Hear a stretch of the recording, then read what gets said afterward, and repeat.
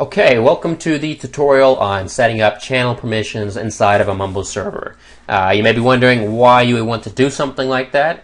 If you're new to Mumble or perhaps coming from a different system like Ventrilo, you may be familiar with the concept of password protecting a channel, setting it up so that only certain users can enter a channel and speak in that channel. And that's called password-based authentication, and it has a number of drawbacks. Some of them would be if a user who has a password and a right to enter a channel legitimately, they might give out that password to one of their friends, and then that user might turn around and give it out to some of their friends, and eventually you're faced with a situation where you have a significant number of users who have access to a channel that should not. That's one drawback. Another one would be if you have several password protected channels, a user would need to remember the passwords for all those channels, and it gets kind of complicated. And while Mumble does support that password-based authentication mechanism, it has well, I don't want to say it's a better solution. It has an alternative solution that in most cases is in fact better to using passwords. And namely, that's certificate-based authentication combined with access control lists, or ACLs. And what those allow, or what that solution allows you to do, is set up some fairly advanced set of permissions on your Mumble server and maintain it easily, and it's also secure. A user's not going to be able to give out a password to someone else and then have them or give them access to the channel if you don't allow them to do so. So that's what we should be covering today. The scenarios that we'll be looking at are setting up a officers channel and allowing only your officers access into that channel, and setting up a members channel and allowing all the members of your guild access into that channel. The reason you might want to set up a members channel if you have a fairly open Mumble server, say you run a lot of pugs or things of that nature, you might have no password on your server or a widely distributed password, and you might want a room or a set of rooms for members of your guild to use without being interfered with by some random user connecting to your server. So that's what we'll be looking at today. You see, I am connected as super user. You can connect as your normal account as long as your normal account is an admin. We cover that in a separate tutorial, how to make your normal account an admin. So for the time being, we'll use the super user account, which has access to do anything on the server except speak. You'll see I've created 2 channels already, and in fact, actually, you know what? I'm gonna delete these and show you how to add your own channels in case you're not familiar with that in Mumble. It's very easy. All you need to do is right-click on a channel, or excuse me, right-click on an existing channel. In our case, we only have the root channel right now, so I'll add one under the root and call it members, and then I'll add another one called officers. Great. So now we have 2 channels that are, at the moment, using the default permissions that come with your Mumble server. So we need to restrict. Let's start with the officers channel. The first thing we need to do is create an officers group. And to do that, I've right-clicked on the root channel, and then I'll click on Edit, and then I'll click on the Groups tab here. And this Groups tab allows me to create new groups, delete old groups, manage group membership. Just about anything you need to do with regards to a group, you can do it through this tab. I'm going to create a new group called Officers, and then click the Add button. It's important to note that my officers group, even though I've called it officers, there's really no correlation between that and the channel. They both have the same name just because that's easy for me to remember. It doesn't necessarily need to be that way, and in fact, we'll just remove this and I'll add a group called OFC. We'll use that so it's clear that there's no correlation. The group's been created. You see I have members here, rather an empty members list. We need to add some folks to it.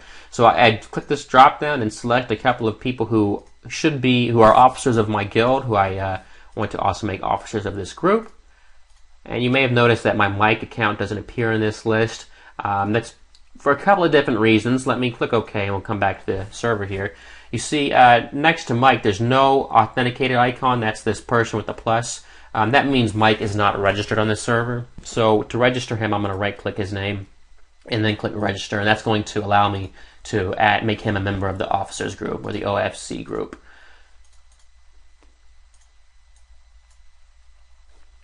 And I'll type Mike in here and click Add, and now Mike is a member of the officers group as well. Okay, so there's the officers group. I'll click OK. Now we have a group, an officers group with members. Now we need to set up permissions on the officers channel. And to do that, I'm going to right-click this time on the officers channel itself, and then click Edit. This time we're interested in the ACL tab, or the Access Control Lists. You see here, these three are the permissions that have been inherited from the root channel. What that means is these permissions were set on the root, and now they apply to this channel as well because of this checkbox right here that says Inherit ACL. So you see, if I uncheck it, they go away. If I check it, they come back. It's okay. We can leave Inherit on. We're going to add a permission, new entry here, an access control entry in our list. This entry will be for our officers group, OFC, and we want to come over here under the permissions area and check the allow enter permission. That's going to give them the ability to enter. As it turns out, right now everyone has the ability to enter those, so the next step we need to do is lock the channel down so that only this officers group has permission to enter. And the way we do that, I'm going to add another entry. This time I'm going to leave the group as all, and this just means all users on the server, and I'm going to check the deny permission, the deny enter permission, to deny all users access to enter the channel. Now you may be looking at this and wondering what's going on here. You have two all entries and OFC entry. How does Mumble know what permission to apply? And the answer is that the ACLs are processed in a top to bottom fashion. And that means that the topmost entry is the least important and the bottommost entry is the most important. So Mumble will go through the list of entries and see what applies and apply them sequentially. So the correct order here, I'm going to move this up. So I've highlighted the add all entry. I'm going to move it up. And I'll just quickly explain the process that Mumble goes through when someone connects to or tries to enter the officers channel. Mumble will open up this ACL list for the officers channel and start applying them one by one, starting at the top. So at the top here, this all users entry, it says allow enter permission. So this means at this point, everyone has permission to enter the channel. But it doesn't stop there. It goes on to the next entries, the admin entry. Does the admin entry apply to this user? In this case, it wouldn't apply, so it skips this entry. Auth, does auth apply to this user? Maybe they're registered, maybe not. In either case, nothing is checked under the enter permission for this entry, so this gets skipped as well. The next entry it hits is this all users entry again. And here we say deny the enter permission to everyone. So at this point in time, everyone is denied enter permission. So it hits, Mumble goes through one final entry, this OFC entry, and this gets applied to anyone who's a member of the officers group. And this here, I have the allow box checked for enter under the enter permissions. This means that anyone who's an officer or a member of the officers group can enter. If you're not a member, then the last one to take effect is this at all entry, and they will not be allowed to enter the channel. So that's the way we want to set it up. So I'll hit OK. And now our officers channel is set up. I'm going to set up the members channel slightly differently. I'm not going to create a members group. Instead, what I'm going to do is say all authenticated users, I'm going to assume all authenticated users are members of my guild and should therefore have access to the members channel. A couple of things we need to do. By default, users can register themselves on the Mumble server. And what the registration does is it just tells Mumble, this user has this certificate and this is the name they want to go by. No one else can use this name if they don't have this certificate. And the certificates are created during the Mumble, when Mumble's first installed on their computer. So what we need to do is say not all users can register themselves. And the way we do that is we come to the ACL tab for the root channel, select the last at all entry, and you see how under the register self permission it says allow. We don't want that, so I'm just going to remove this entry, and that's going to make it so that users cannot register themselves.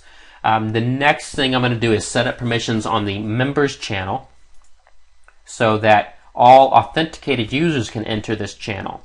Now, by default, default, we have this @auth entry that's been inherited from the parent channel, but because it's been inherited, it means we can't make any changes to it. So we need to add another entry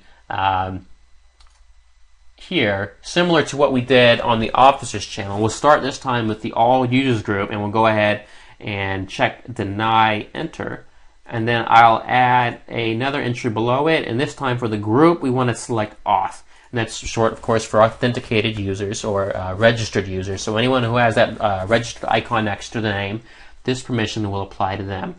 And here I'm going to select allow enter. So it's very similar to what we set up with the officers group. It's just in this case, instead of creating a group and assigning members to it, I'm just saying all authenticated users have access to this channel. You can look through this list and see what else you might want to get, what other permissions you might want to give them. Maybe you want them to be able to create channels. That would be this one. Make temporary channels would be this one. You can look through this list and find out what else you might like to give them.